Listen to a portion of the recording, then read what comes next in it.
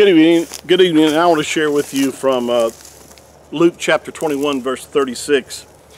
And the Messiah, Yahusha, speaking, says, "Watch ye therefore and pray always, that you may be accounted worthy to escape all these things that shall come to pass and stand before the Son of Man." Now, there's a lot of confusion about the timing of the rapture, and I believe in the pre-tribulation rapture. I believe in the pre-tribulation rapture simply because of many references in the scriptures support that that belief. But one in particular right here, the Messiah says, "Watch therefore and pray always, that you may be accounted worthy to escape." He did not use the word endure.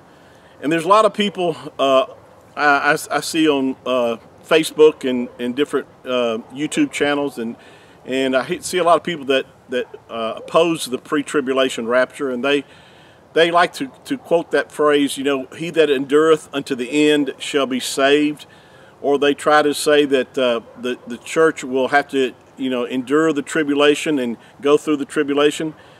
But see, not according to the Messiah. He uses the words right here. He said that we would be able to escape. Now, escape means exactly what this word here that he used, it means exactly what this word is translated correctly as, to escape. That we would not be here to participate. He did not say, pray that you can endure the tribulation.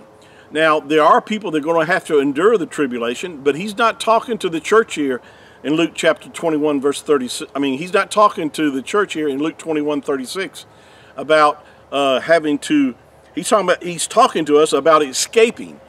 See, the only thing that makes you and I worthy is if you're a part of the church, meaning that you are born again of the Ruach HaKodesh, and that because you have been born again, that the righteousness which we have partaken of is not our own righteousness, it is the righteousness of the Messiah. When he says, pray that you that may be accounted worthy, the only thing that makes you and I worthy is the blood of the Messiah and his sacrifice, that he has paid the price for our sins. And it takes your faith and my faith, believing that and trusting in that, that causes a person to pass from death unto life. It's what causes you to be born again. It's what causes you to receive the Ruach, to receive the Spirit. And once a person has done that, he is already accounted as worthy. You know, there are a lot of people out there that teach on social media, and they try to come across as the fact is that, you know, that not all believers are going to be going in the rapture, and that's not accurate. If you're truly a believer, if you truly have been born again of the Ruach HaKodesh, you are accounted worthy. Now, what he's talking about here, he's talking just to a general group of people here about being ready. You know, in fact, all people should take heed to this scripture. And the fact is that you need to make sure that you're accounted worthy to escape these things. And the only thing that will cause you to be worthy is the fact that you're born again. You put your faith and trust in the Messiah. As you're not trusting in yourself. You're not trusting in your own good works or your good deeds. You're trusting in the fact that Yahusha paid the price for your sins. You trust and believe that to be the case. And if you have truly done that, you've been given the Spirit. You've been given the Ruach. And so because of that, you are accounted as worthy. That's good news. And he said that we would escape all these things, not endure the things.